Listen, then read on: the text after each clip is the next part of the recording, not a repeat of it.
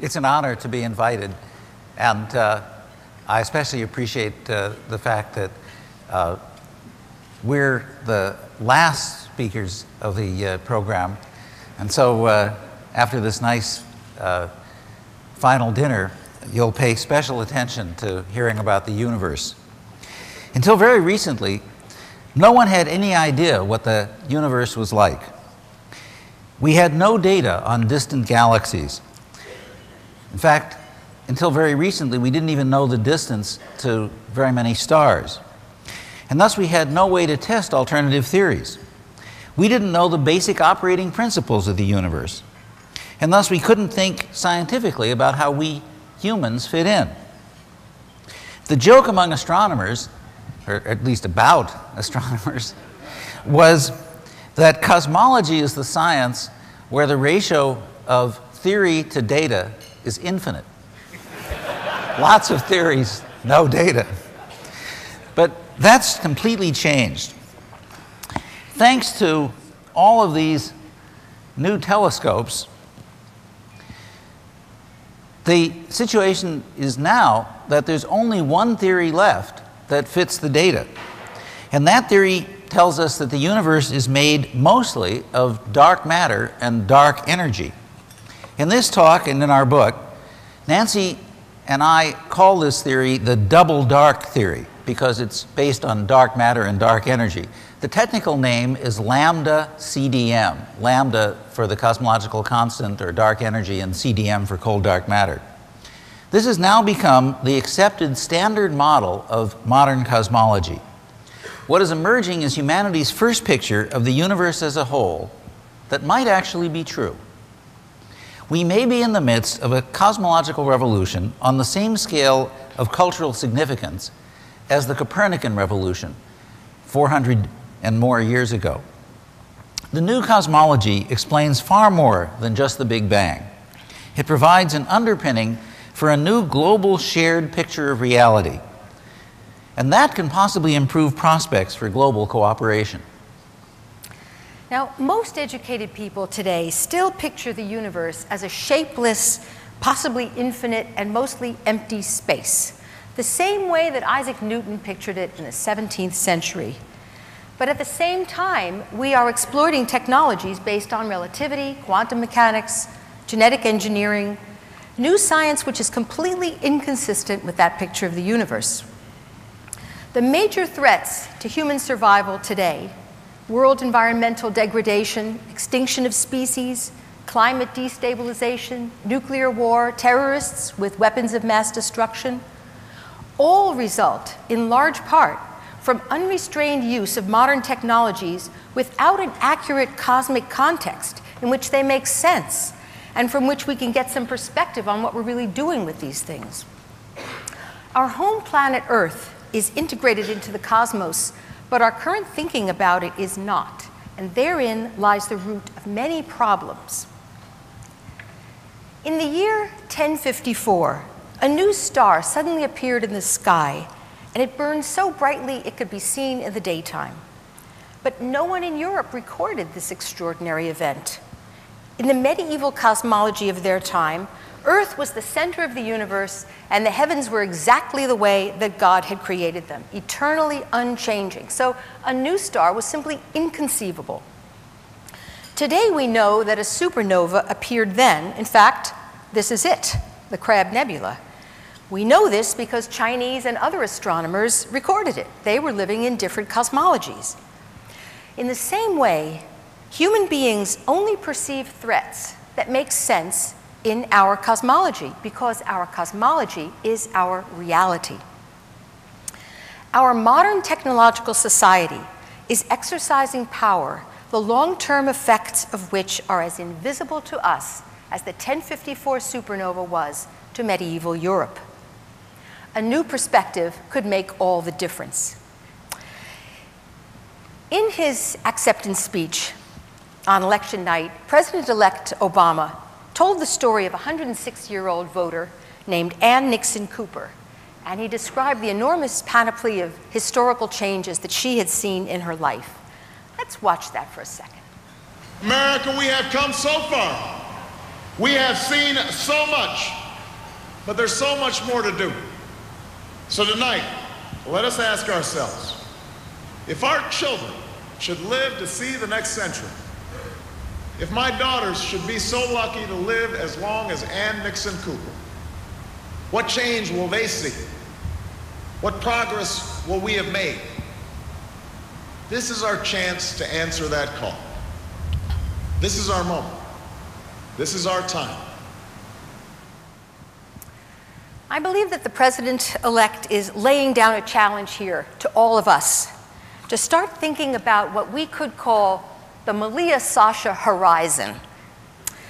The Malia-Sasha horizon is not just an abstract 100 years. That's not what he's talking about. He's talking about the actual lifetimes of these two little girls.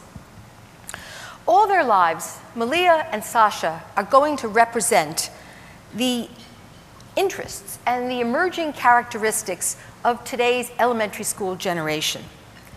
The year 2108 is an inescapably real time that will truly arrive for them, even though many adults today economically discount it as if it were some kind of low probability event. Expanding our thinking to truly consider the Malia-Sasha horizon would be a first step toward gaining a cosmological perspective. Now, there's a second way in which today's assumed picture of the universe discourages people from seeing the long-term consequences. In that Newtonian picture where space goes on immeasurably, no place is central or special, and so we humans just seem to be insignificant specks in a random location. So here we have mythologist Joseph Campbell, who said, humanity is a scurf on the epidermis of a small planet of an average star. And here's biologist Stephen Jay Gould, who says, humans are merely a fortuitous cosmic afterthought. In fact, the idea that we're insignificant specks is so common that here it is in Peanuts. I don't know if you could read this. It says, you are of no importance. Did you know that? This is Lucy talking to Snoopy, for those of you in the back. You are only the tiniest speck in an enormous universe. And poor Snoopy sits there and tries to take that in and says, then I might as well go back to sleep. Here's the exact same thing in Calvin and Hobbes. So Hobbes, the tiger, says, what a clear night. Look at all the stars, millions of them. Calvin says, yes, we're just tiny specks on a planet particle hurling through the infinite blackness. And they try to take that in. Let's go in and turn on all the lights. Now, the new cosmological picture completely surprised those of us who assumed that we were insignificant specks, because it turns out that intelligent beings are actually special or central to the universe in multiple profound ways. We, like all observers, are at the center of our visible universe.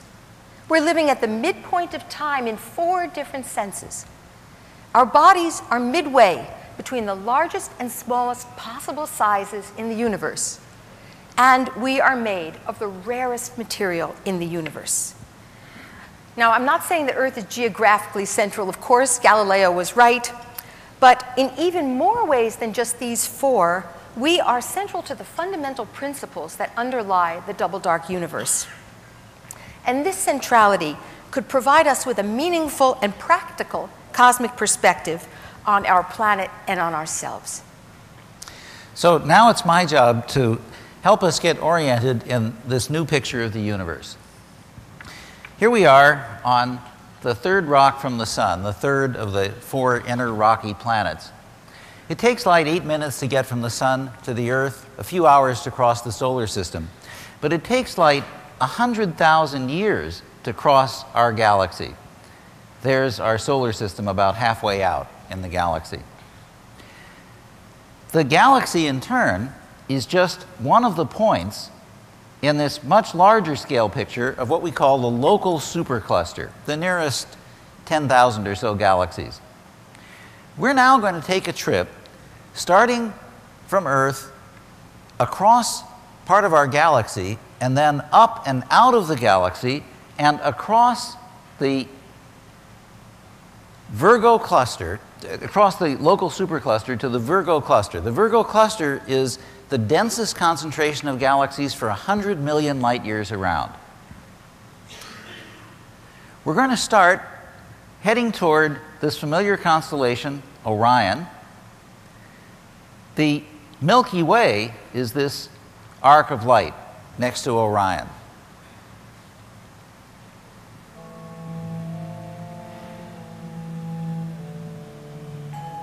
As we head toward the sword underneath the belt of Orion, it comes apart because it's made of stars and this big nebula, the great nebula in Orion, which is a gas cloud lit up by the young stars that have just formed in it. As we pass the Horsehead Nebula, we're now 1,500 light years from Earth.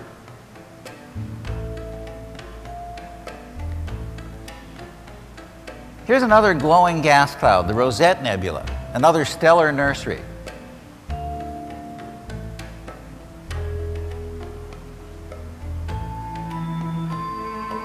We've actually mapped the distances to 100,000 nearby stars, and they're all put in the computer in their proper locations.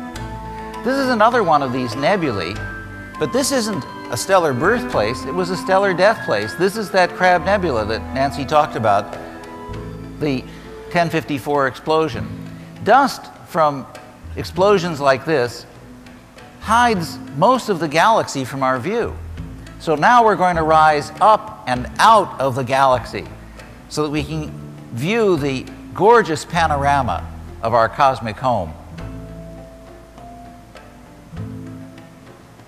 As the galaxy recedes into the distance with the large and small Magellanic Clouds and other satellite galaxies, everything we see now is a galaxy. Coming into view now is the other big galaxy in our local group, the Great Galaxy in Andromeda, and the third smaller spiral galaxy, M33, the Triangulum Galaxy. As we pass through this glowing gas cloud in M33, we're now 2 million light years from home.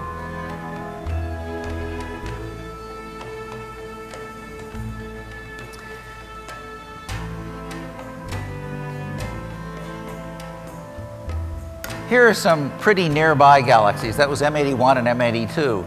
You can see those very nicely with small telescopes. This is the Whirlpool Galaxy, M51.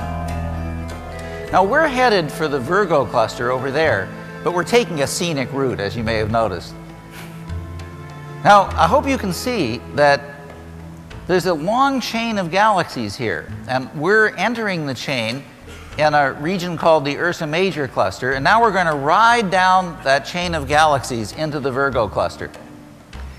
We've mainly seen disk galaxies up until now, but now we're starting to see elliptical galaxies, big balls of stars without a disk. And this voyage ends at M87, the gigantic elliptical galaxy at the center of the Virgo cluster.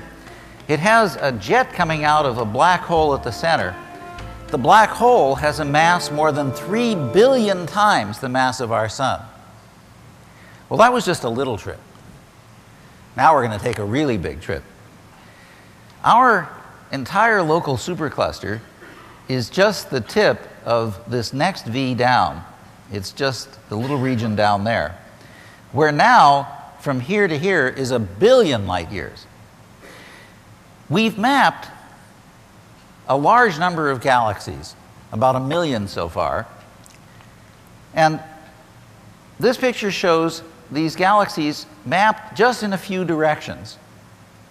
These are the nearby reasonably bright galaxies out to a distance of 2 billion light years. Those are the little black region in the center of this bigger picture that shows galaxies now in red out to 6 billion light years. This picture is just the inside of this much bigger picture that shows the really bright quasars mapped out to a distance today of 28 billion light years. Now that may seem a little surprising since the entire universe is less than 14 billion years old. I'll come back to that. But let's first of all just see how these galaxies are distributed in space. So we're now backing away from this nearby part of the universe where we live. All of these galaxies have actually been mapped.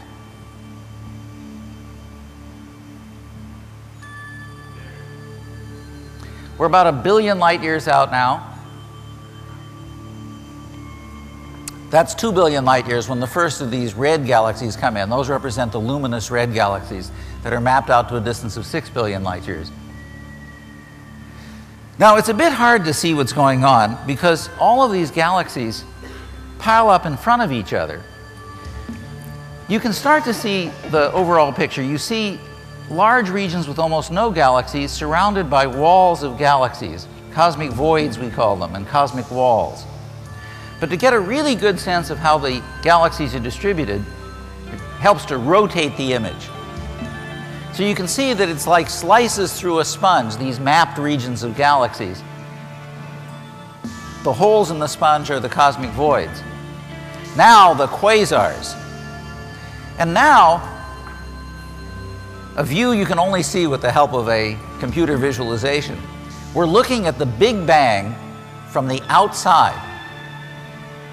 This is the heat radiation of the Big Bang, represented in different colors. The differences are only a few millionths of a degree, but our latest instrument, the Wilkinson Microwave Anisotropy Probe, allows us to map this very precisely. To encapsulate the theory or the understanding behind the universe, as Joel's just shown it, we need a symbol. And this is what Joel and I call the cosmic spheres of time. It represents the entire visible universe, but only from the point of view of time. Our galaxy is at the center. When we look through telescopes, we see the galaxies as they were when the light that's reaching us now left them, sometimes billions of years ago. Since light travels through space at a fixed speed, the light from farther away has been traveling much longer to get here. So when we look out into space, we look back in time. So these concentric spheres don't just represent space. Each sphere, as you move outward, represents an earlier and earlier epoch in the history of the universe, with the Big Bang represented by the outermost sphere. We are at the center of our past today. The past is not over. It's racing away from us at the speed of light, like ripples from a pebble thrown into a pond, but not in circles. It's moving out in spheres of time. The era when our sun and Earth were forming 4.5 billion years ago is still out there. We're receiving light from it today. Further out is the era when big galaxies like our own were just starting to form. And beyond that, the most distant bright galaxies that we can see today. You may notice that those galaxies don't look anything like the nearby spiral and elliptical galaxies. Beyond that is a region where we don't see anything. We're going to be able to see a little bit further when the James Webb Space Telescope is launched in a few years, because that will let us see in the infrared. But there's a great distance before galaxies become bright enough for even the biggest telescopes to see them. The cosmic dark ages. Beyond that is this very colorful sphere of the cosmic background radiation, and the outermost sphere is the Big Bang itself, the cosmic horizon, beyond which we cannot see even in principle.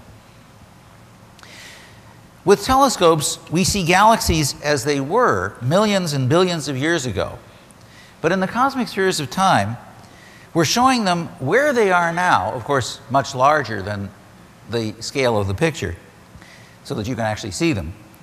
But we're showing you how they looked when the light left them. Because of the finite speed of light, we can't see what they look like now, but we can calculate what they are now using the double dark theory. The Big Bang happened less than 14 billion years ago, but the distance out to the cosmic background radiation sphere is now about 46 billion light years. This is, of course, much farther than light could have traveled since the Big Bang. But the radiation that we see now left that matter a long time ago, when the matter was much closer to us than it is now. It was only about 46 million light years away when the matter that radiated that Big Bang radiation when that matter radiated it. The universe has expanded by a factor of 1,000 since then. And of course, the most distant galaxies and the matter that radiated the cosmic background radiation has been traveling away from us much faster than the speed of light. This is consistent with relativity. In fact, everything I'm saying is based on general relativity, our standard modern theory of space-time and gravity. Now, unlike that last video, which ended looking at the universe from the outside, if we want to get an accurate sense of how we intelligent beings fit into the universe, we have to start looking at it from the inside, where we actually are. The cosmic spheres of time place us at the center, but it's still as if they're on the screen and we're out here looking at it. So in your imagination, jump into this picture. Take your place there at the center. And then close those spheres around yourself. And when you do this, you begin to start getting a sense of what it would be to have a place in the universe. We are immersed in the history of the universe. The place that we have in the modern universe is not going to be a geographical place. It's going to be a meaningful place created by the interaction of space, time, light, and consciousness. Because without consciousness, there's no visible universe. The cosmic spheres of time are real because the past is real, and evidence of this fact is arriving constantly from all over the universe. This is the deepest image of the universe that we have ever taken. It's the Hubble Ultra Deep Field. It was taken by the Advanced Camera for Surveys, which unfortunately stopped working over a year ago. We're hoping that after the astronauts visit Hubble for the fourth and final time and install 2 new instruments, they'll have time to repair the instrument that took this picture so that we can use it some more. The images that you saw in the cosmic spheres of time of the most distant galaxies were all taken from this ultra deep image. Now, this is the peak moment in the history of the universe for astronomical observation. It took billions of years of cosmic evolution to produce enough heavy elements to make planets like our own, and then billions of years of biological evolution on Earth before we came along with the technological ability to take pictures like that. But because the expansion of the universe is accelerating, the most distant galaxies are starting to disappear over the cosmic horizon. There will never again be so many galaxies visible. So that's the first way that we're living at a special moment. We're living near the transition from the universe slowing down its expansion to speeding up and having the galaxies start to disappear. Secondly, we're living close to the midpoint of the life of the sun and the Earth. This picture shows the temperature, the heat radiation from the sun on the vertical axis and time in billions of years on the horizontal axis. And we're near the middle, about 4.5 billion years after the beginning, as I've said several times, and about 5.5 billion years before the end. The sun is growing steadily warmer, like all stars of its kind, and it will turn into a red giant, swallowing the inner planets, and then ultimately it'll become a white dwarf.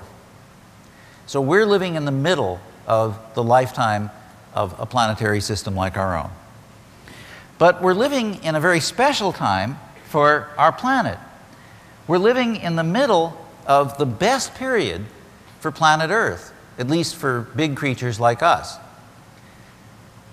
The large creatures on Earth first came into existence about 500 million years ago when Earth's atmosphere became enriched in oxygen thanks to microorganisms. The pleasant period of Earth will last perhaps another 500 million years before the increasing temperature of the sun evaporates all the water in all the lakes, rivers, and oceans, and then dissociates that water into hydrogen and oxygen at the top of the atmosphere, and the hydrogen will be permanently lost. And so Earth will turn into a dune planet. Actually, this could be postponed for billions of years if our descendants can move Earth slowly away from the sun using large comets. My colleagues at the University of California recently figured out how to do that. Not practically, but in principle. But we have much more pressing problems right now. This is a pivotal moment for Earth because of this graph, which shows the increase in the numbers of humans on Earth. The number of humans has gone up by a factor of 6 in the last 200 years, a factor of 4 in just the last 100 years. That's never happened before. It will never happen again. Demographers disagree over the total carrying capacity of the Earth, but nobody thinks that we can have another couple of doublings. And fortunately, the growth rate of the human population actually peaked in the 70s, and it's been slowing down ever since. But the growth rate of our technology and our impact on the environment has continued to accelerate. The population's increased by a factor of 6 in the last 200 years, but the economy in constant dollars has increased by a factor of 100, which is probably a good thing. But our primary energy use has gone up by a factor of 30, and our carbon dioxide annual increase in carbon dioxide due to human activities has gone up by a factor of 20. And it's pretty clear that that can't go on much longer. There's going to have to be a radical change in the rate at which we're increasing our technological impact on the environment. We Americans have the greatest use of resources. This is a picture that we made based on the data from the Statistical Almanac of the United States, and it shows that the average American consumes his or her weight in resources every single day. Now, this is one of the graphs from the 2007 release of data from the Intergovernmental Panel on Climate Change of the United Nations. What it shows is data mostly taken from ice cores, from little trapped bubbles of air. And what you see is that the carbon dioxide has fluctuated as the temperature has fluctuated. The gray periods are the interglacials. We're in one now, the warm periods. But at no point in the last 650,000 years has the carbon dioxide ever been higher than 300 parts per million. That's the carbon dioxide level over there. Except now. Today, the carbon dioxide has reached 380 parts per million, and it's increasing about 5 parts per million per year. The nitrogen oxide and methane are also, the other two main greenhouse gases, are also increasing rapidly. And since temperature has tracked carbon dioxide, we can be pretty sure that there's going to be a tremendous increase in global temperature as a result of this rapidly increasing carbon dioxide. This is a number of different scenarios, 3 of them are marked, for the next 100 years for the amount of carbon dioxide we'll put into the atmosphere each year. So an optimistic scenario, B1, has us peaking around the middle of this century and then coming down. A less optimistic scenario has us peaking a bit later at a higher level and then coming down. And this scenario, A2, is basically business as usual, with the United States and China and other countries rapidly increasing the amount of carbon dioxide that we put into the atmosphere. The consequence in global warming is uncertain. The uncertainty bands are on the right, but we've had so far an increase, depending on where you start, of 0.6 or 0.8 degree Celsius. But these are increases optimistically of only 2 degrees from the present, or as much as 4 or more degrees, maybe a lot more. And if you look at what the consequences are projected to be across the Earth, the United States doesn't come off very well.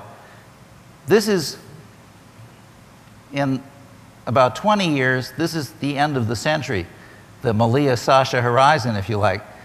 And these are temperature increases across the United States of typically about 4 degrees, and that's for this optimistic scenario.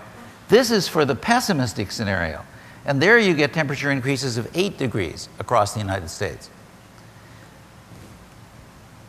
So the question is, which will it be?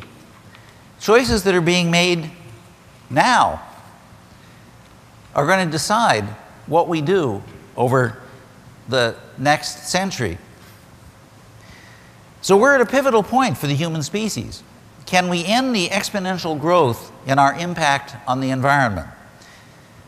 There's no law of physics that says we have to fail.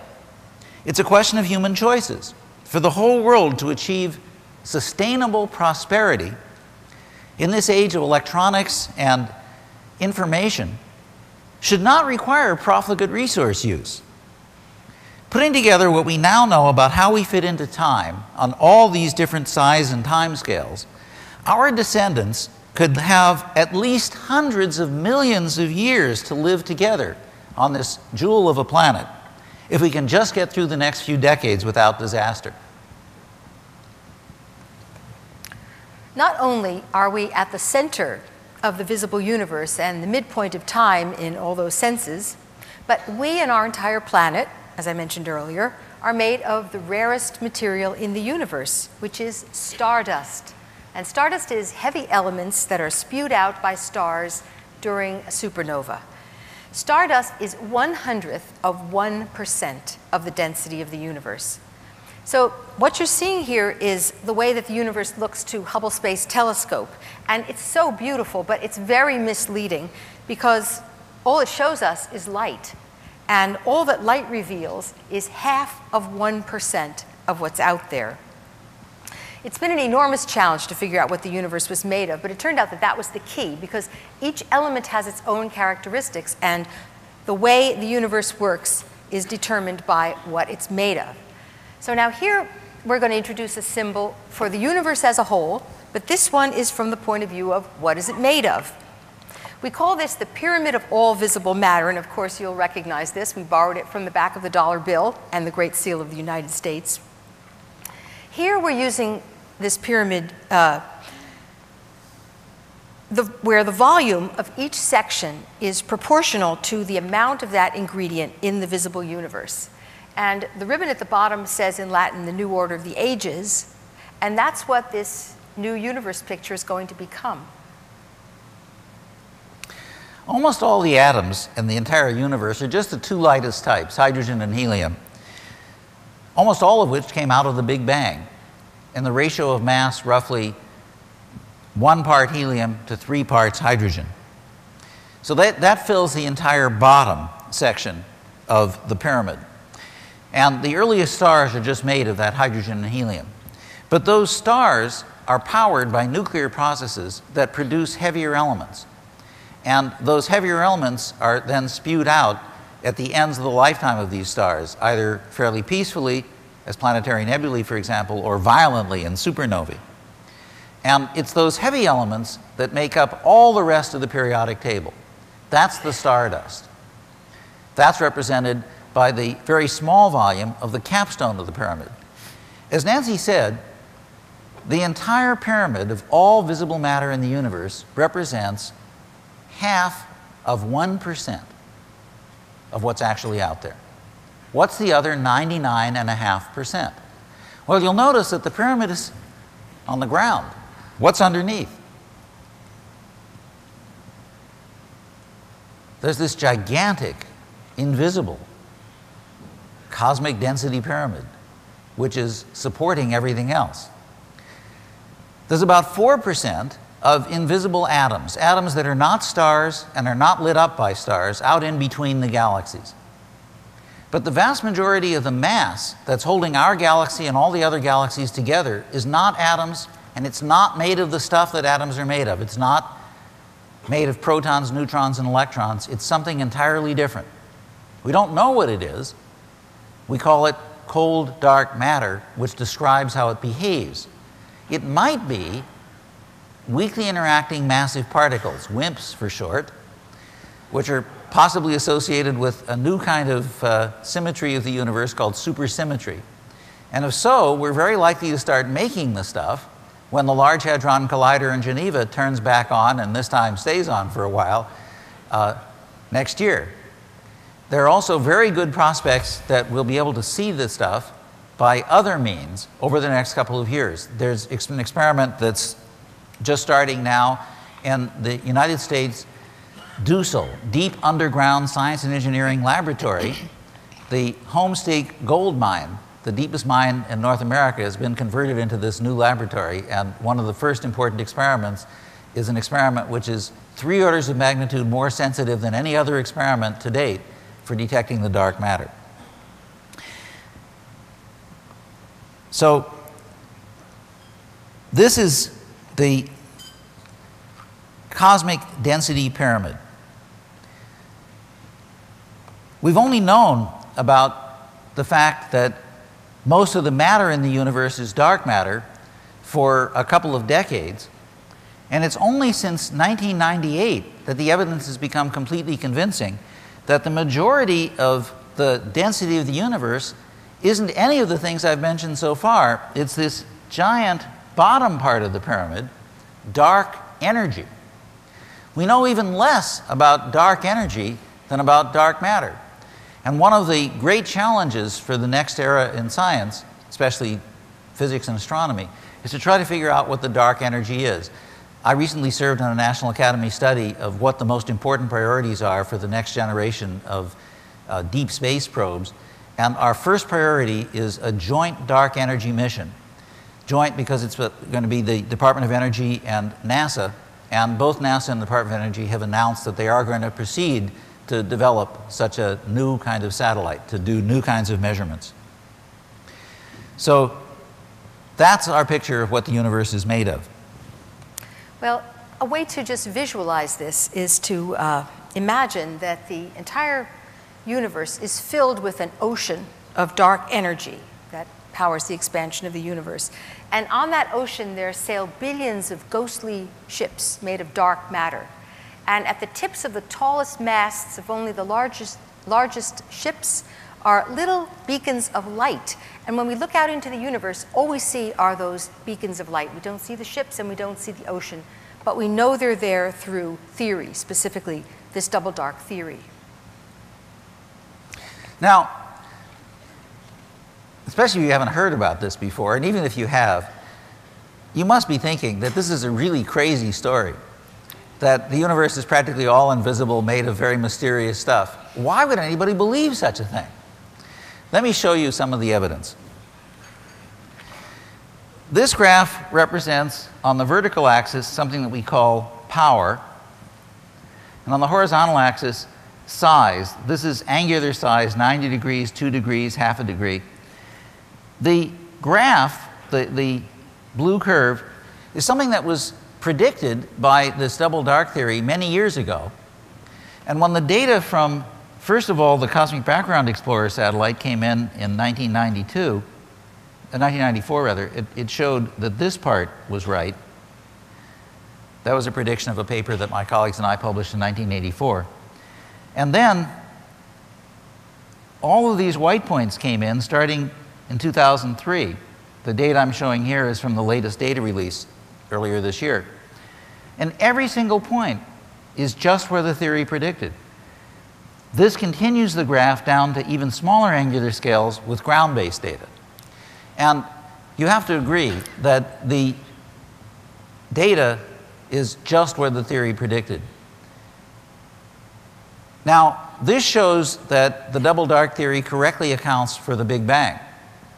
But it also correctly predicts the distribution of matter on every size scale that we can measure, from smaller than galaxies to clusters of galaxies to superclusters of galaxies, all the way out to the cosmic horizon.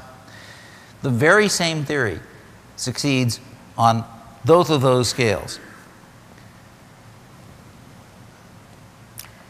Well, here's this drunk, and he's sitting on the steps, and he says to his friend, "Quarks, neutrinos, mesons, all those damn particles you can't see, that's what drove me to drink. But now I can see them."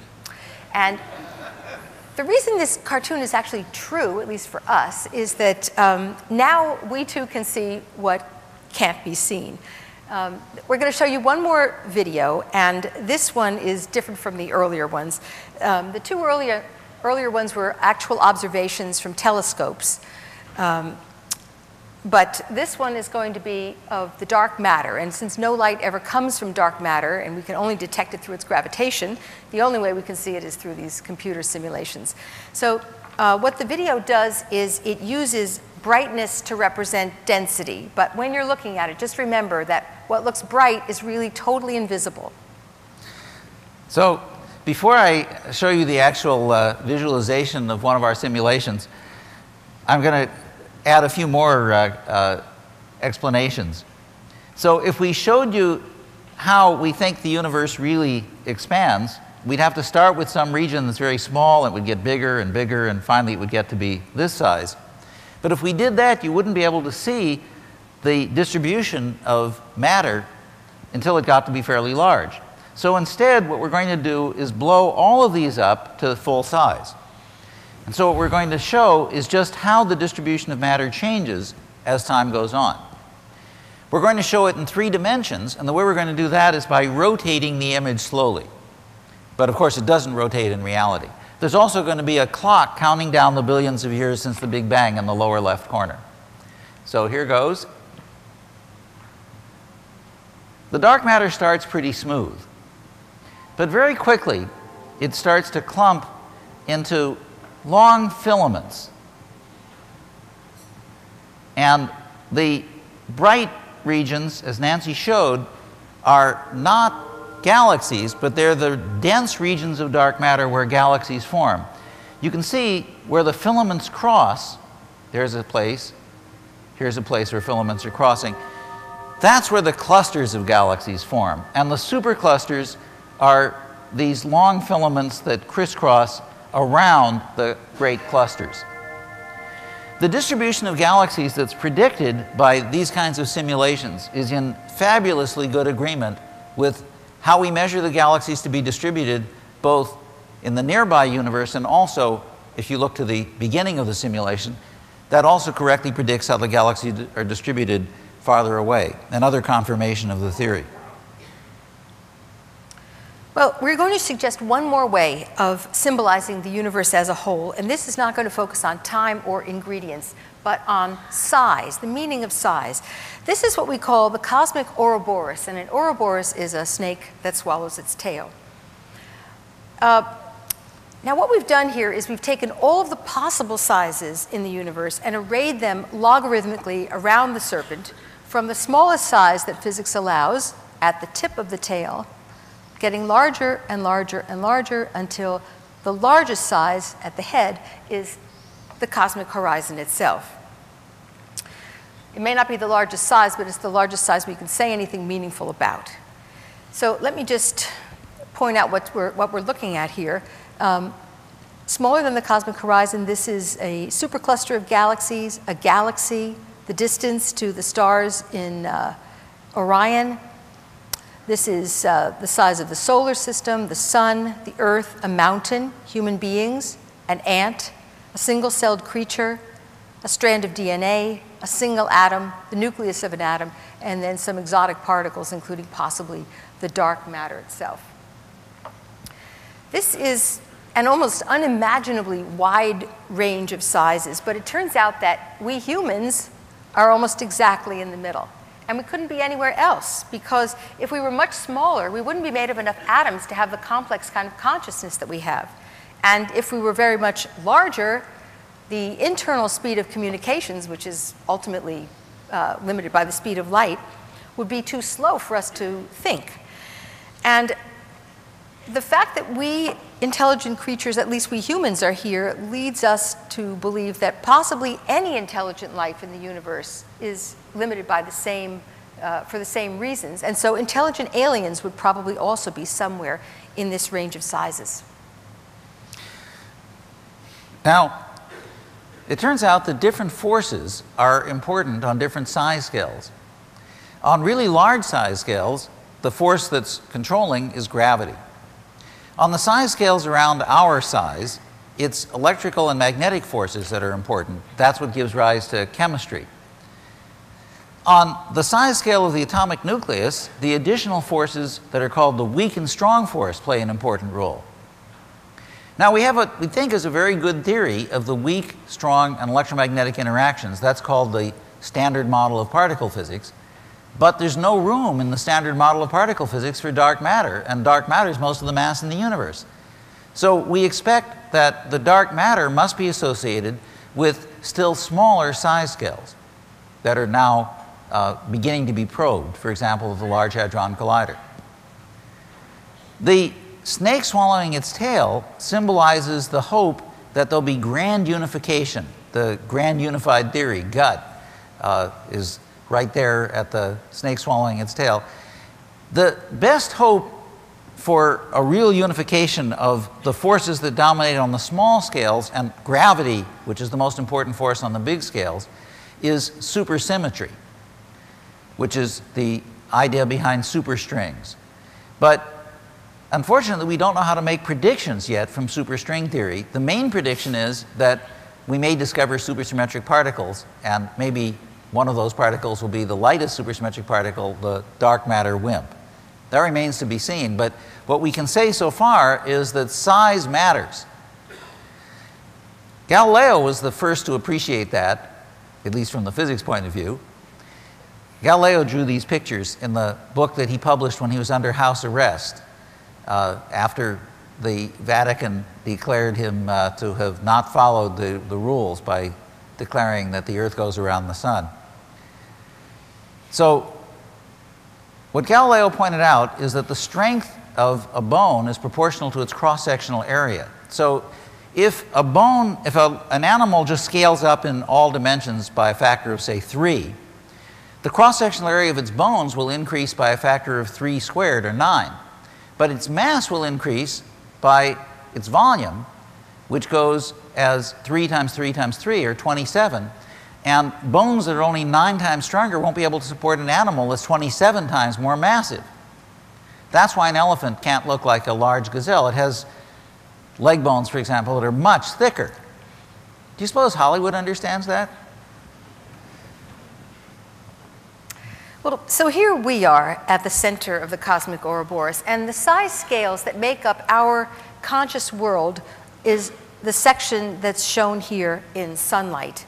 It includes everything from the littlest creatures that people have been able to see with the naked eye, from possibly the size of a flea, up to perhaps the size of the sun. And in our book, we decided to name this range of size scales, and we called it Midgard, which is a name that we borrowed from the Norse mythology of the Eddas. Midgard is what most people think of as reality, but as you can see, it's not all of reality. Reality is all of this.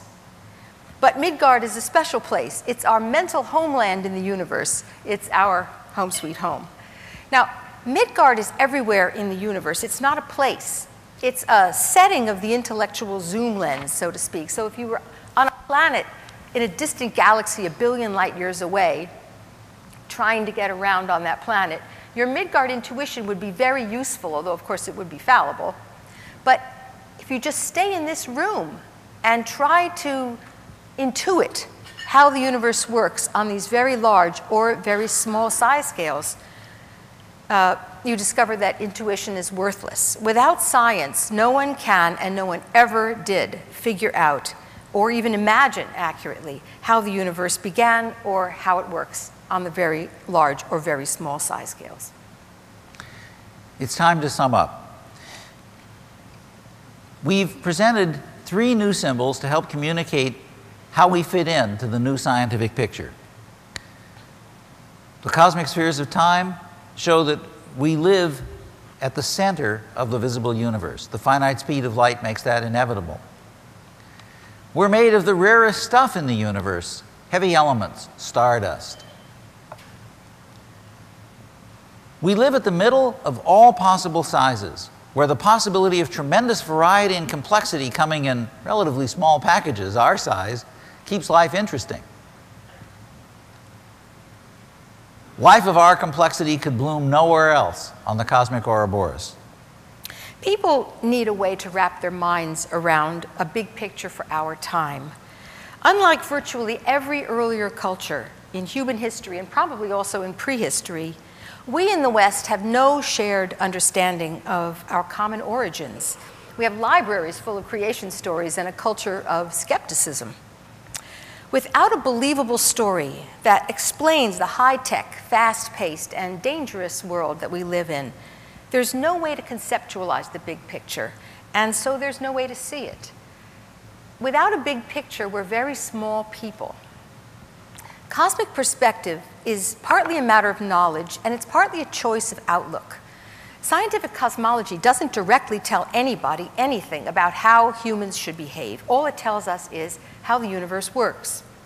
But the choice that we have is whether to see scientific cosmology as something that's intellectually rigorous but not personally relevant, or to take it seriously as an accurate map of reality, all of reality, including our lives and our decisions, at least to the extent that we understand its implications for those things.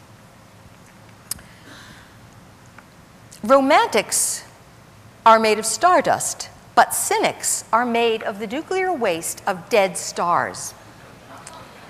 Now, neither of these views is inaccurate scientifically, but they have tremendously different implications for how people feel and act.